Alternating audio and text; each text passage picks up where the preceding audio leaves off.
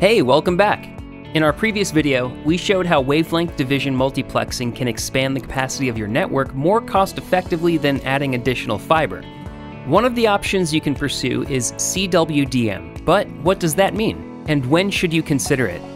CWDM stands for Coarse Wavelength Division Multiplexing. The full CWDM spectrum stretches from 1270 to 1610 nanometers with a new channel every 20 nanometers. However, due to physical characteristics of fiber optic cables, the lower CWDM range can be limited in some applications. Therefore, you're often better off using the 8 channels between 1470 to 1610 nanometers.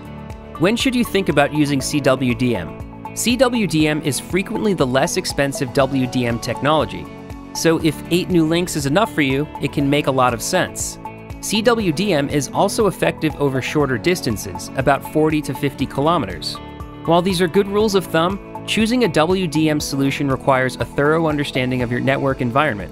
Our experts are here to help you every step of the way to add bandwidth and solve your fiber scarcity issues in the best way possible. Call your Champion One fiber optic connectivity expert today at 216-584-9807.